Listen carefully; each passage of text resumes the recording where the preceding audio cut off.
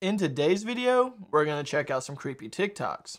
Let's get into it. You need something that the energy repels. Any metal will do. As the frequencies are sucked in by the resin, they're immediately repelled by the metal. So you have a high repulsion attraction frequencies, which is chaotic and unbalanced energy. And the crystals inside have the ability to transmute this chaotic, unbalanced energy. And it smooths it out. It balances it out. And what comes out of an orgone generator now is this smooth, harmonic, balanced, positive energy that all living things want more of. Grass, pets, humans, anything that's alive, anything that's organic wants more of this good, positive energy because we have too much of the negative and not enough of the positive. And when you're surrounded by orgone generators, you come into a state of balance and everything will work better. You will even have neighbors who've never said hi to you in years. Suddenly one morning will say, "Oh, hi," and blow you away. I do find orgonite technology pretty interesting. I'm kind of testing some things out myself. I have 3 different orgonite pyramids. I have a black orgonite pyramid, a tree of life pyramid, and a gold orgonite pyramid. There's the tree of life is sitting right there, and the golden one's right there.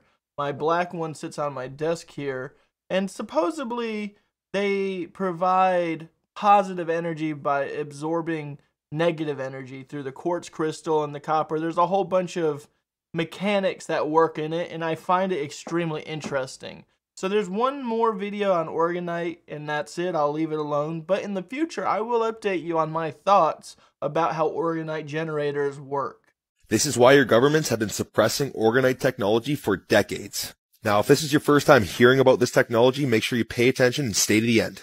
Now, this is the man who discovered orgone energy. His name is William Reich. Not only did he discover it, but he actually was using it to cure people of many ailments and diseases. Now, shortly after his discovery, his lab was raided, his books were burned, and he was tossed in prison. Wonder why. Now, orgonite devices produce a very high frequency energy similar to life force energy. And they're known to counteract the radiation from 5G, Wi-Fi, because they produce negative ion. That's why I wear one every single day.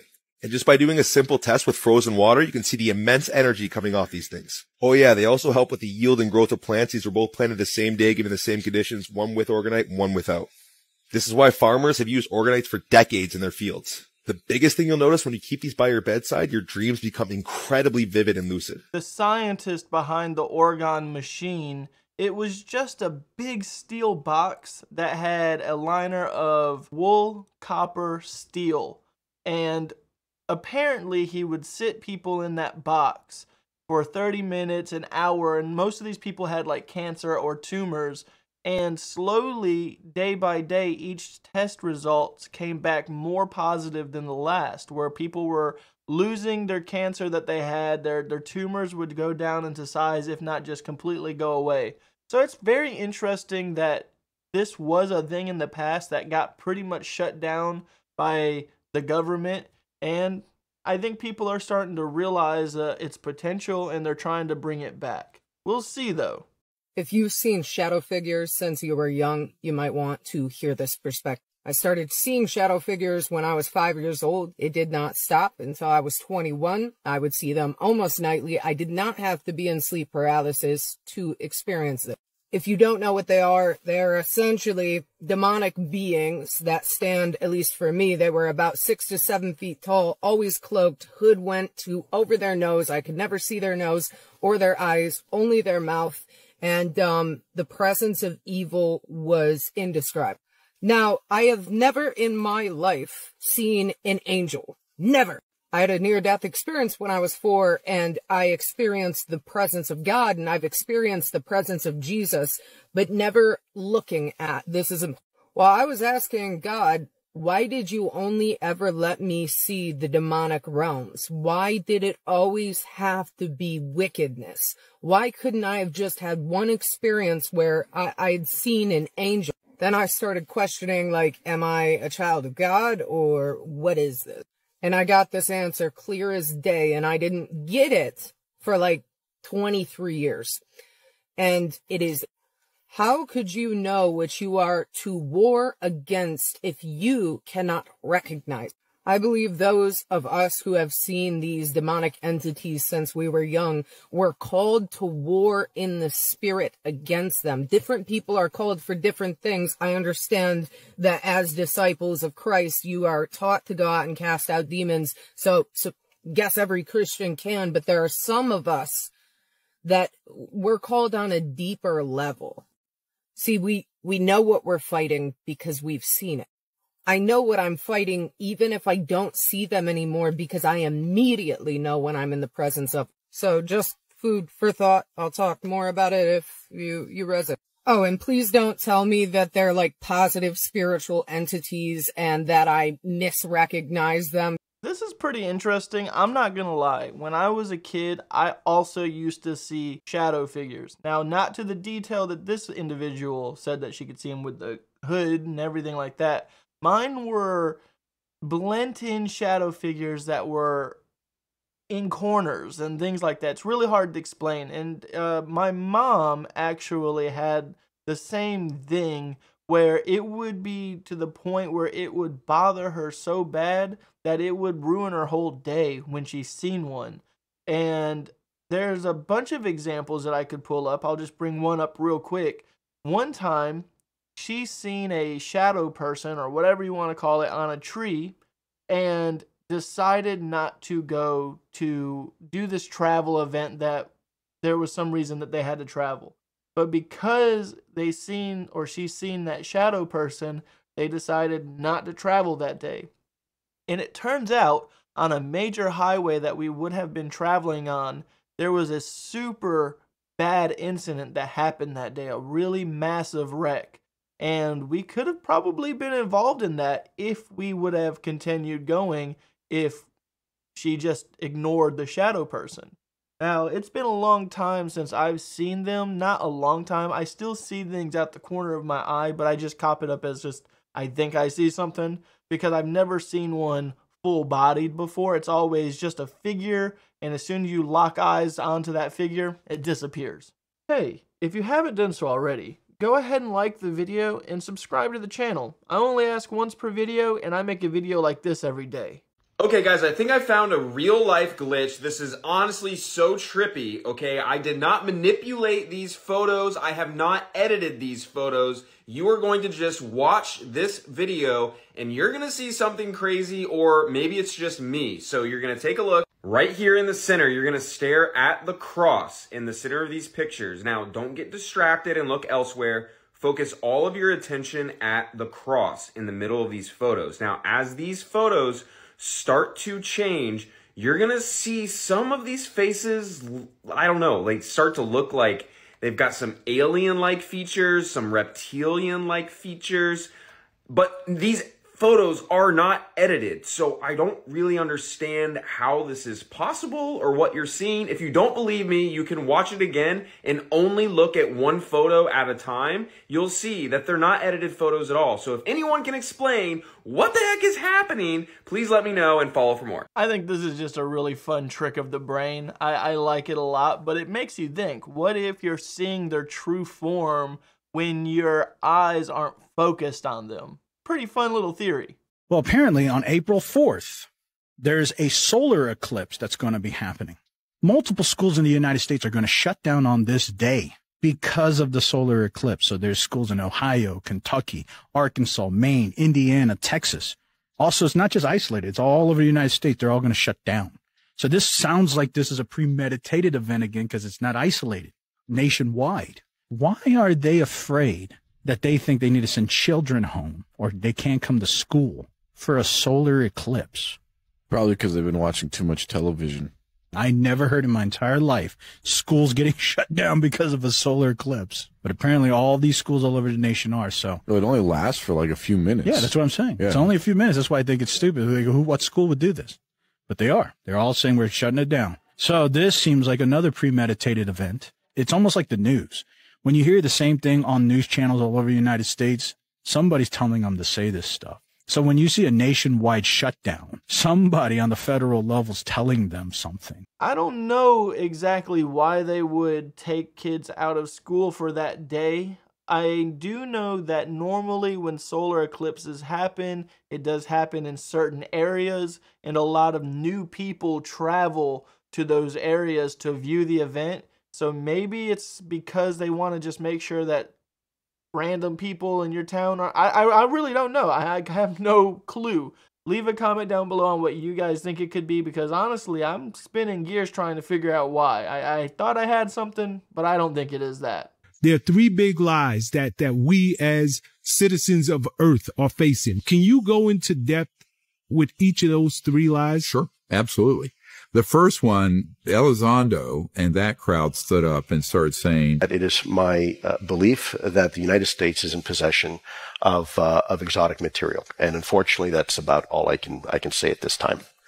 Yeah, well, there's something out there, and here's this footage, but we don't know what they are. Now, ironically, the footage that they were showing were from the Lockheed Skunk Works. I know who worked on them. I know where they're deployed from. I have a photograph of the underground entry port for those out in the Mojave Desert. The second big lie is that we don't know how these operate.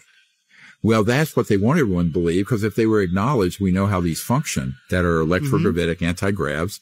The date that breakthrough happened, where we had a stable anti-grav system, was October 1954. The other issue is that these extraterrestrial civilizations are a threat. Let me assure everyone, they view us as a threat. If they were hostile, they're so far advanced with us, they just shut this whole civilization down. It's in the interest of the warmongering, endless war psychopaths and sociopaths to convince the world population that there's a threat from out there. That's pretty interesting. I did not know if this is real, but I did not know that they have pretty much made an anti-gravity machine back in the 50s. I find that extremely fascinating. That means if they have made a machine that is anti-gravity capable, then that just means it has to be so much more advanced today.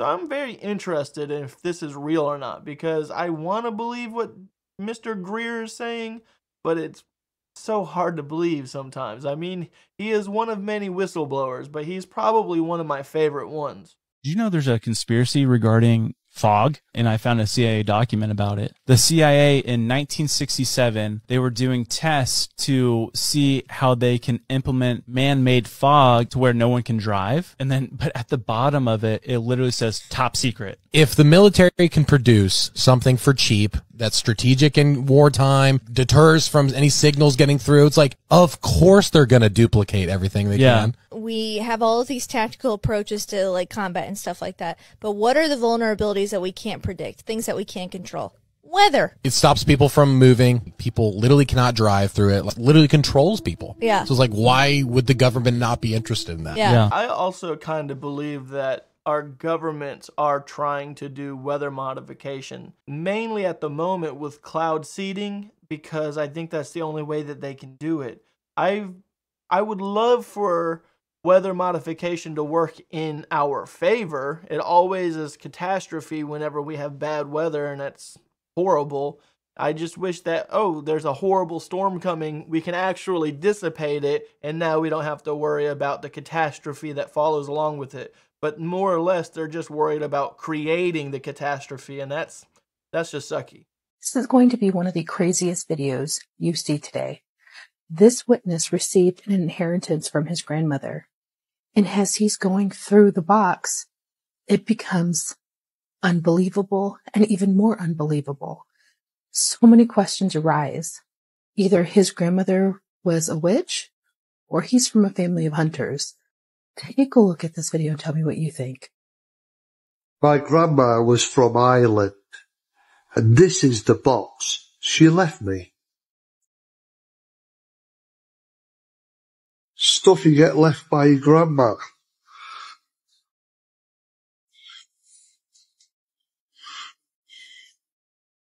I'm not sure where that came from. Anyway.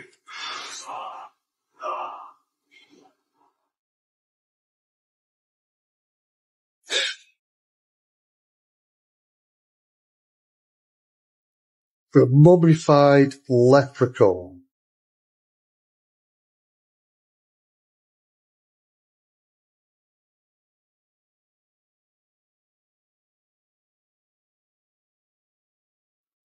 Never seen anything like this before in my life. This is a mummified leprechaun. And it looks absolutely awesome.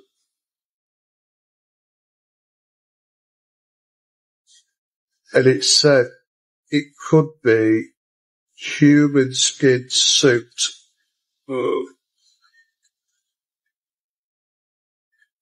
Which is a wow. Just put it down there. Then I'm gonna get this one, which is a banshee.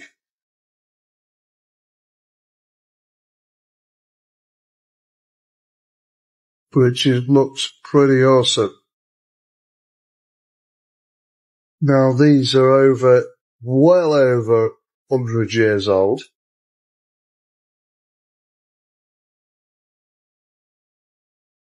So, who the hell leaves you these?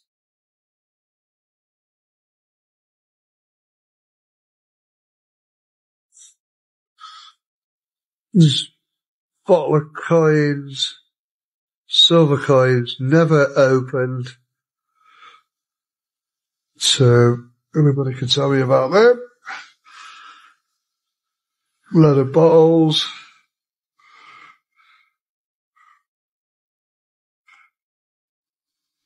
My nana was into witchcraft, so if anybody knows what these mean or what it's about,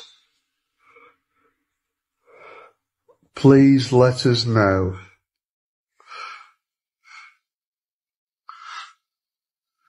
And there was this other stuff. Well, just crazy. That's pretty bizarre. I really would like to know more about that. That was interesting. Like, that did look like a little person. I don't know if it maybe was just a prop item for witchcraft or whatnot way back in the day, or if it really was a leprechaun. I have no clue. It looked very authentic. Whoa, guys. Oh, lad. Whoa! Fuck that, guys. I'm out.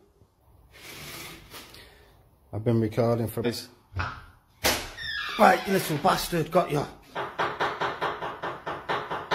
Start it again, guys. Over the bedroom, so. Whoa, taking the fucking piss? What? Bad enough. Fuck off. Priest, tomorrow, Sunday. It's time.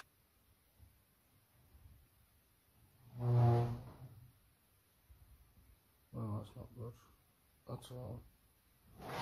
Whoa, fucking move! What the fuck, guys? The fucking shit I've got to go through.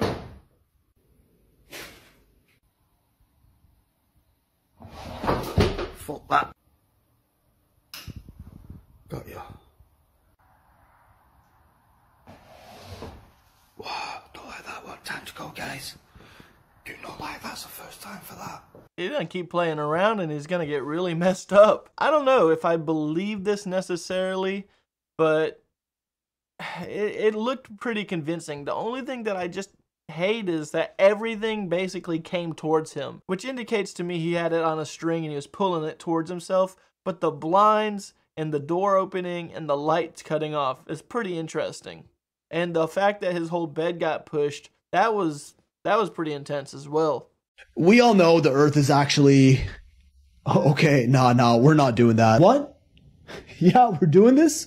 For real? Why do I have to be that guy? What is beyond the ice wall of Antarctica? Disclaimer, obviously a theory and should be considered for entertainment purposes only. Yes, this is the ridiculous Earth plane theory, or at least a part of it. Now, personally, I think this map is complete bullcrap. There's just countless evidence that goes against it. Before ever even considering a theory, you always need to look for some sort of tangible proof. And these mysterious blue shards reported in a leak from Antarctic Research Labs are a little more revealing. They were leaked by this helicopter engineer who was contracted to work at McMurdo Station in Antarctica from 1997 to the year 2000. And if you don't know, McMurdo Station is usually where shit goes down. So this engineer, let's call him Jimmy Boy, claimed that he befriended a few of the scientists doing research there in 1998. The scientists told him that they had two types of ice they worked with down there. There was this ice that they drilled cores out of boreholes in the ground that was cold to the touch, usually clear or some shade of white, and melted into water. Almost all of Antarctica is covered with this type of ice, which is just normal ice. Clearly, this wasn't their main focus of research. The only times they ever actively study this ice is when film crews from like National Geographic came down to film a documentary. The other 95% of the time, they studied the forbidden sky ice, totally different than the ice that we're used to. Jimmy wasn't allowed in the labs where they studied sky ice because it was, you know, super duper top secret. But one time, one of the scientists he got close with showed him a piece of the ice, and it was unlike any other matter he's ever seen on Earth. First of all, you couldn't touch it with your bare hands and had to wear your heavy-duty South Pole exploration gloves when holding it because of how cold it was. Secondly, as you can tell, it was this solid deep blue color, allegedly composed mainly of oxygen, and is why they called it sky ice. And oh man, I haven't even scratched the surface of how deep this goes. Oxygen has a freezing point of about negative 218 degrees Celsius, which is when it turns into a solid, so you'd practically get frostbite just by looking at it. Jimmy held it for a bit with his gloves, of course, noting that it was lighter than regular ice, almost like he could have thrown it up in the air and it would have floated back down. It was also slightly flexible and completely opaque, so you couldn't see through it at all. And it didn't even melt into water when it got warm, but just continually shrank until it ceased to exist, likely turning directly into oxygen gas, which is why they had to study it in Antarctica. They couldn't even transport it to anywhere in the world before it disappeared. The Russians knew about this too, and it's part of the reason they all have research stations down there. After 15 minutes or so, the sky ice was almost completely gone, and Jimmy asks his research friend where they even get this ice from. And this is where it gets interesting, because to that, the scientist replied, they get it from the wall. According to him, if you go deep enough, hundreds of kilometers inland from the coast, you'll run into a huge wall in Antarctica that contains this sky ice, the biggest natural structure in the world. This sounds a lot like the infamous ice wall from the pancake Earth theory, which states there's a giant wall of ice that surrounds our entire planet, and there's even more land beyond this wall if you somehow manage to get past it, including the legendary lands of Atlantis, Mu, the Garden of Eden, and even Asgard. Obviously just an incredible stretch of a theory, but interesting to see the ice wall mentioned in a scientific setting here. Now, buckle in, cause this is where it actually gets insane, in case you felt like it wasn't already. The US has known about this sky ice for decades, and back in the 60s, they actually tried boring a tunnel through the ice wall. They built a special boring machine made for the super cold temperatures of the sky ice wall and started digging. For the first 2 miles or so, the floor was solid rock, but after that, even the ground under them became the bright blue sky ice, until they got about 5 to 10 miles deep after an entire year of boring, which is pretty damn far and still no sight of the other side. When they realized the tunnel was shrinking and eventually got so small that they could barely even move their machine anymore. Turns out sky ice, when exposed to warmer temperatures, just dissipates into thin air, but in colder temperatures, like inside the tunnel, it regenerates itself. Eventually, the tunnel got so tight, it became too difficult to continue boring, so they scrapped the project, ditched the machine, and after many decades, the hole they dug into the wall has now been completely sealed. Now, some people say this sky ice wall sounds almost exactly like what would be called the dome or the firmament in the horizontal earth, or at least fragments of it, and even the most popular book in the world had something to say about it. Ezekiel 126 reads, "And above the firmament that was over their heads was the likeness of a throne, as the appearance of a sapphire stone." Now, whether you believe in the Bible or not, we can all agree it is by definition a historic text. Text that was written sometime in history. Firmament over their heads, appearance of a sapphire stone. I mean, I really don't want to believe this is true, and who knows, maybe this entire sky ice Antarctica story is just completely made up, but as always, what if? I like the sky ice theory. I think it's really cool. My biggest complaint, though, if you're a group of scientists and you bore a hole so far into the wall, why did you let it close back up? You could have easily have put a heating system in there to keep the ice from reconstructing itself. So that makes it a little unbelievable. Maybe they did do that and they just kept it off the record and they're still studying it. I really would enjoy that to be a true theory. That would be really neat. I just find it to be kind of hard to believe. What do you guys think? You guys think sky ice is real, or do you think that it's just a theory? All right. Thank you very much, everyone, for being here. I deeply appreciate it. We'll let Bashar come through and say what he's going to say, and then open it up for questions. So please have a good time. I'll see you all later. See you all later. You're welcome.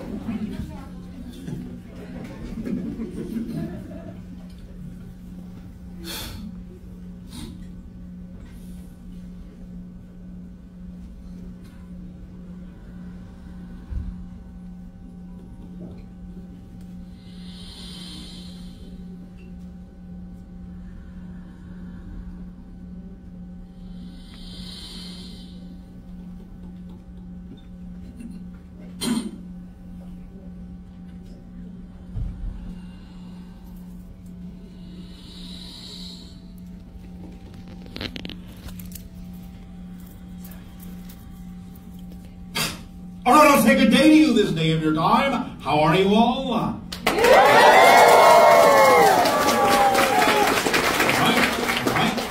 I'll take that as fine. We thank you for the co-creation of this interaction this day of your time. We will begin this transmission by letting you know we are now beginning a new phase of information. In this, your year of 2024, we have been transmitting to your people for the past 40 of your years, 40 years being the typical cycle for the transformation of an entire culture on your planet. And now, we are beginning a new cycle. We are beginning what we term the Interstellar Alliance Social Experiment Countdown to Contact Year 1. Now, what this means is this. In the streaming sessions that we create with you once a month, we are delivering now information, actions, suggestions that will, if you are willing to act on them, bring your vibration closer and closer over time to the Interstellar Alliance frequency and the frequency of open contact in the years ahead. I find Bashar's content pretty interesting. I want to believe it, but it's really difficult for me to believe it because it's kind of so showboaty. It's basically a performance. I feel like it's more of a stunt than it is real, but I would like to believe it to be real. So leave a comment down below if you guys believe that this is a real event and a real thing that's happening with this individual, or if you think that this is a act. I do want to know what the aliens look like. The one, for example, that healed this man's hearing, who is in our circle, sort of very triangular head, about 5.5 feet tall. He popped in transdimensionally. That's an actual ET extraterrestrial that came into our CE5 circle. Space-time bow is black there.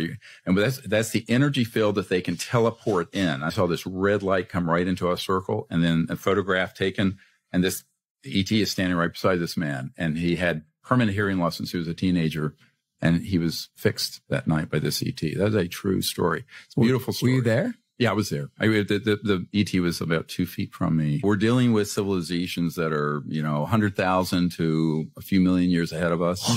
So the way that they're going to appear in and out of our space-time, go out wherever you live all over the world and initiate contact with these civilizations. That's the next big step. I find this extremely interesting, and I like that he has photos. I just wish that the photos were better quality. You would think that a scientist would have like top gear for this kind of event so that they can capture very accurate and detailed information on footage or photo, but it's always such a blurry photo, and that bothers me so much.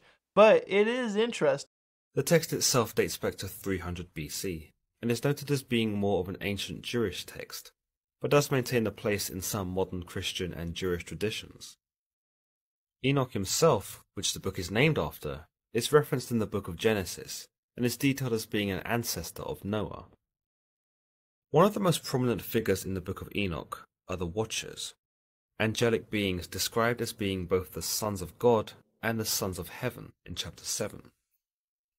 Many believe that the Watchers, referred to as the Grigori in Enoch 2, were angels who watched over the human race and would serve as earthly guides for the very first humans. They were tasked with the observing of human development, but were restricted from interfering with mankind, regardless of how compelled they felt to do so. Enoch tells us in chapter 7 that human men and women had multiplied, and that the daughters of man were beautiful and elegant. It's understood that their beauty was so great that they caught the attention of the Watchers, these sons of God, if you will. The Watchers conversed amongst each other in this chapter, and decided to take the women for themselves, impregnating them with their seed, thus going against the intended purpose of watching and directly interfering with the life of mankind. The leader of these angels, known as Samjaza, sometimes pronounced Samyaza, tells the watchers that they should reconsider their choice, and that it would be him who suffered for such a crime against God. However, the other angels wear him down, and tell him that together they will face the punishment, and that they will each accept responsibility for any repercussions. It's noted in total that there were 200 of them, and together they descended upon earth to take the women as their wives.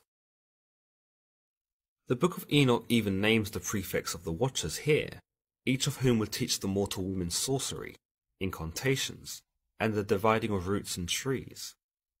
What's implied here is that the Watchers divulged information about the heavens and life itself that God had not intended for man to know, and so by doing this, the Watchers not only betrayed God by copulating with his creations, but also by corrupting them with knowledge that was not meant for them. The women then gave birth to the children of the Watchers, and what they spawn are essentially a hybrid of angel and human, the Nephilim, as they are sometimes referred to as. There is some debate as to what the Nephilim are, but when we look at Genesis 6, 1-4, it tells us that the Nephilim were on the earth in those days, and also afterwards, when the sons of God, which we might say are the Watchers, went to the daughters of men and had children with them. The Nephilim are also described as heroes of old and men of renown. However, in Enoch, the spawn of the women are known as giants, and that these giants began to consume all that man had built. The giants, or Nephilim, then began to kill man, and when they were tired of that, they began killing each other. During this chaos, we learn in chapter 8 that an entity known as Azazel, who is presumed to be a watcher, teaches man the use of swords, knives, and warfare, much as the Watchers taught mankind the secrets of heaven, incantations, and sorcery. Azazel also teaches mankind the use of paint, stones, and dyes, so that man can manipulate the world and alter it. In 8.2, we learn that these acts by Azazel caused impiety to increase, fornication multiplied, and that these transgressions corrupted all of man's ways. The rest of the chapter tells us that the other Watchers taught mankind astrology, signs, astronomy, and that with their presence, men were destroyed and their cries reached the heights of heaven. In chapter 9, Archangel Michael, Gabriel, Raphael, and Uriel looked down from heaven and realized what was going on earth. In this chapter, they go before God and seem to pin most of the blame on Azazel, saying, "You have seen what Azazel has done, how he has taught every species of iniquity upon earth, and has disclosed to the world all the secret things which are done in the heavens."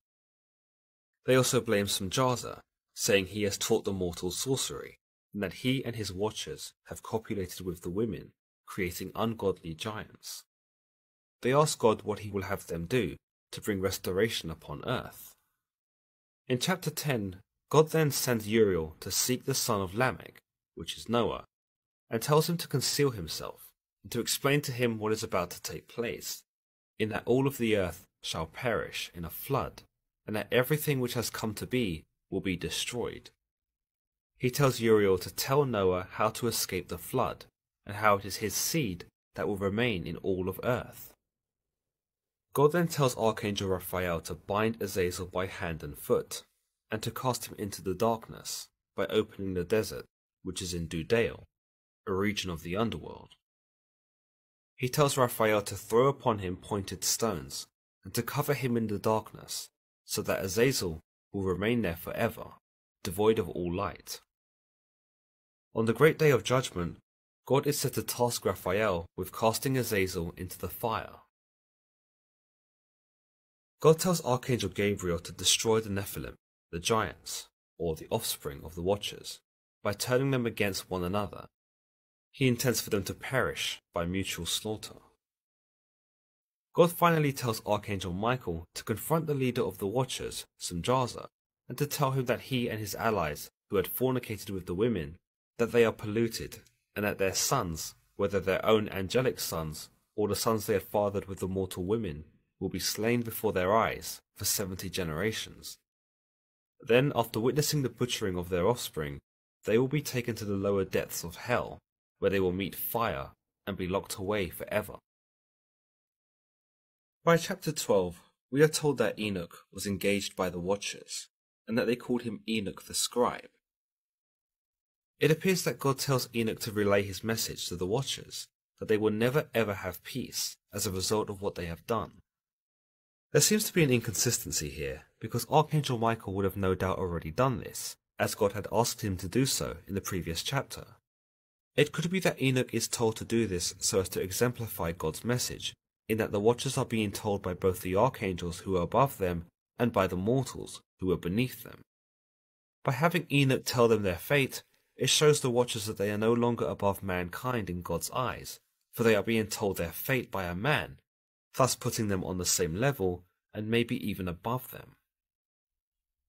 In chapter 12, 5-7, he states, "Then the Lord said to me, Enoch, scribe of righteousness, go tell the Watchers of heaven, who have deserted the lofty sky and their holy everlasting station, who have been polluted with women, and have done as the sons of men do, by taking to themselves wives, and who have been greatly corrupted on earth, that on the earth they shall never obtain peace and remission of sin. For they shall not rejoice in their offspring, they shall behold the slaughter of their beloved, shall lament for the destruction of their sons, and shall petition forever." So I'm starting to get into the Book of Enoch, at least in the digital form, like on TikTok and whatnot. I've still not purchased the book. I don't know if I will. And I don't even know if this is true to the Book of Enoch, to be honest. I'm hoping that you guys in the comments can tell me whether it is or is not. But this was really interesting, and it makes me question a few things. Like, what is up with Earth being so corruptive that it even corrupts angels, basically? Like, that's just crazy. This was a pretty interesting listen. I'm sorry it took so long. It is fairly lengthy, but I do expect to pull up more of this type of content in the future, just to get a feel, see what you guys think about it as well before I really go all in with it and do a bunch of them throughout my videos. But this was pretty fun. Alright guys, I'm gonna go ahead and end the video here, and with that being said, have a good day.